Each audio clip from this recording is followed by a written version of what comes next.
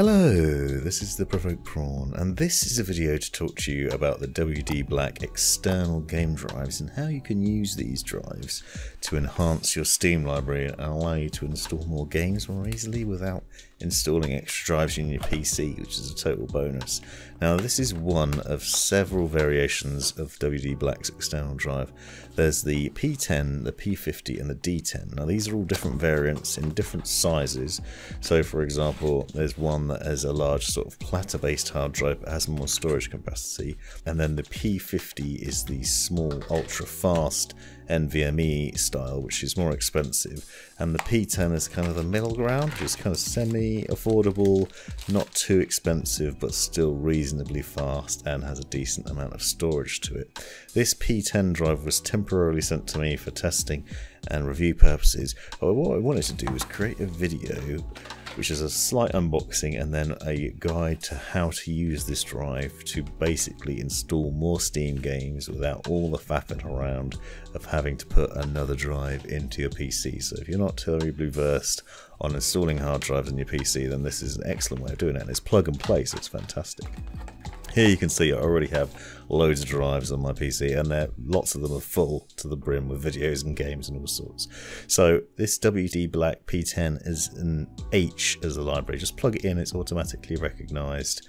And then what you can do is you can create a new Steam library and essentially just install games within it, and then you can boot straight from that drive and play the games from there. So it's a great way of adding extra games, and it's really easy to do. All you got to do is launch your Steam library, open up and find a game that you want to install. So in this case I'm going to just pick a random game from a collection that isn't already installed. I'm going to go for Armour 3.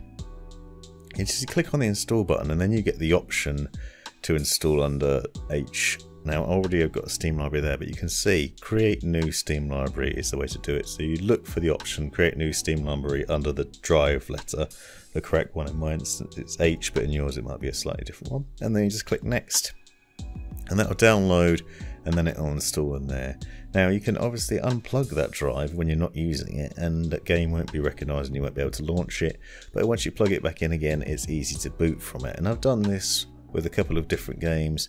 I put Tropico 6 on there as an example, and you can see it installed here, and because the drive's plugged in it's able to play it. Now if you right click and go into properties, you can browse the local files, so you can see they are installed on the H drive and you can see where they are, but you also have the option to move them. So if you choose to move games that are already installed on your PC, let's say on C or on another drive, you could move them to the external drive to then free up space on your PC. That's another option. So there's various different ways to use it.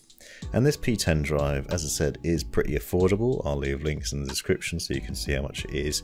And it's robust. It's got this really nice metal housing on it and rubber edges, and it's really nice, really well designed little drive. Plug and play affair, just comes with a simple USB cable, plugs in nice and easily. And I found the games installed pretty quick on it as well. It is a 2.5-inch drive, so it's not terribly fast, it's not NVMe style, but it is pretty good. If you're looking for the faster one, there's the P50, and if you want larger size, then there's the D10, but this is a brilliant option. Hope you found this video useful. Thanks for watching. This has been the Provoked Prawn. Hope you found this video useful, interesting or hilarious. Be sure to subscribe and check out these other videos, as well as taking a look in the description for links and other information you might find useful. Let me know in the comments if you have any questions or anything you'd like to see extra about this, and have a great life.